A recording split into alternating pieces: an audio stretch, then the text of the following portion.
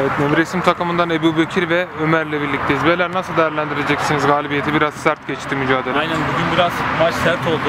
Üst düzeydi sertlik. Oyun çok durdu. İlk yarı biz çok şikayetçiydik. Sertlikten ikinci yarı onlar biraz şikayetçi olmaya başladı. Bugün defans anlamında çok iyiydik. Kalecimiz eksik olmasına rağmen telafi ettik onu. Yedek kalecimizle. Orta sahamız Ömer, Mehmet abi çok iyiydi, Özkan. Herkes kişisel anlamda çok iyiydi bugün. Pozisyon da bulduk.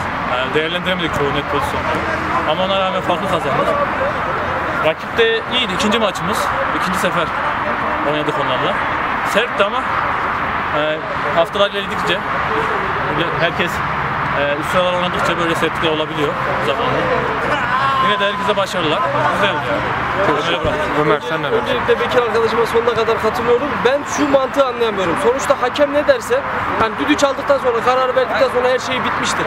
Bunun için yani hakem şöyle bir işte karar verdi diye sert girmeye, arkadan girmeye, tekme atmaya vesairesi gibi hareketlere hiç gerek yok bence.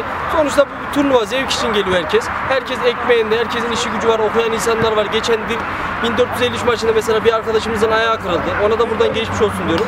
Biz takımca gerçekten iyiydik. 14-14 yaptık galiba şu an.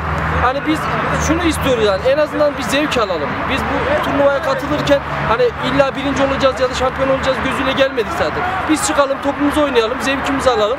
Her şey ne olacaksa zaten olur. Her zaman iyi olan kazansın dedik.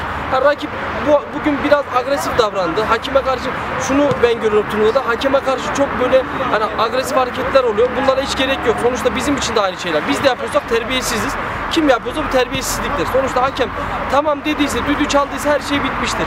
Onun için biz gene üstün oynadık. Hani bugün çok iyi bir top oynamadık ama gerçekten hani takım olarak da elimizden gelenin en iyisini yapmaya çalıştık. Yani sonuçta galibiyet aldık. Allah'a çok şükür yani namağlup bir şekilde gidiyoruz. Yani bunun için de şampiyon olmak için de elimizden gelen her şeyi yapıyoruz. Dediği gibi Bekir, Mustafa, Mehmet arkadaşımız, özellikle Bahadır kaleci arkadaşımız çok iyiydi. Her şey için çok teşekkür ederiz. Tüm takımlara başarılar dileriz. Teşekkürler.